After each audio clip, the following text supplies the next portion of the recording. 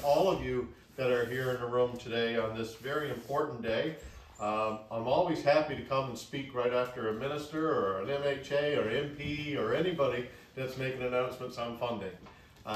This has been I'm not going to lie, it's been through the whole process of learning and trying to learn the program and learning how it would be benefits to us. And over the last several weeks, we've been able to do that.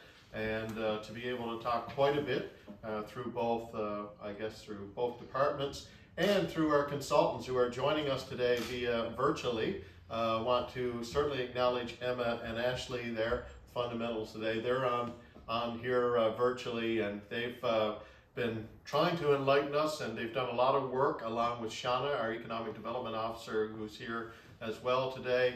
A lot of the credit goes to these people. Not so much as counselors, we're counselors and mayors, but we have the expertise that are around us that are trying to do these applications and to do everything to get it out. And then when we look at the results of $3.3 million and these partnerships, as our minister has acknowledged, these are a great day and a great thing for our communities.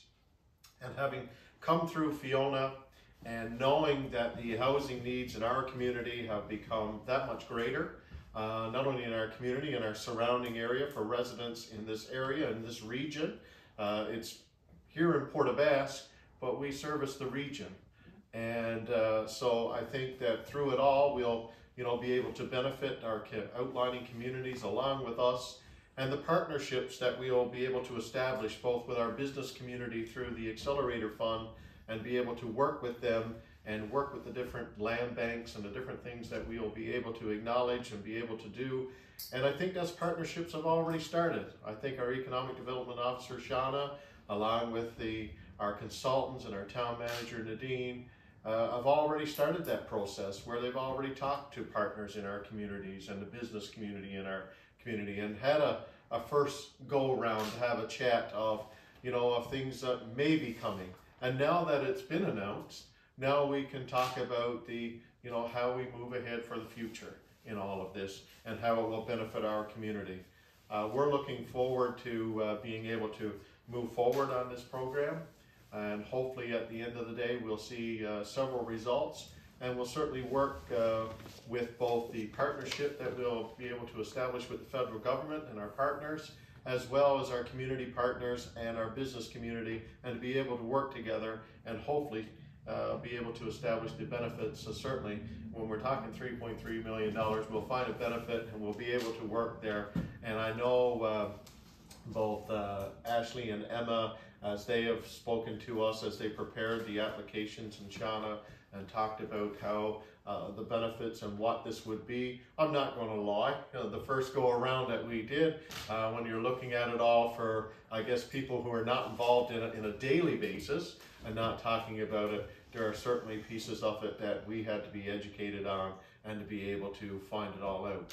But after we've done so and talked about that, we are now that much more excited about the ways in which we can benefit our communities and going forward. So it's a great day. It's a great day to have you here today, Minister, and to be able to come into the community. And I'll let you take credit for bringing the sunshine, because we never had it yesterday. I'll let you take the credit on that, but if you can keep that here as well, the community will be right happy with you on that there. It's a great day, it's a sunny day, it's a beautiful day, and it's a great day to announce funding, and it's a great day to be able to form the partnerships and the things that we'll do together. And I'm happy and looking forward to the work that will go on both in our Economic Development Department, as well as working with our consultants and people within the departments from CMHC and so on and so forth.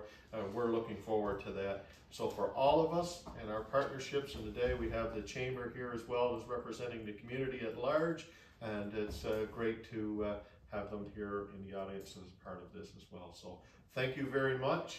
And again, it's a wonderful day, and we are looking forward to be able to move this forward and to get this all started up. And hopefully in the time in the future coming, we'll be able to look at the results. So thank you very much.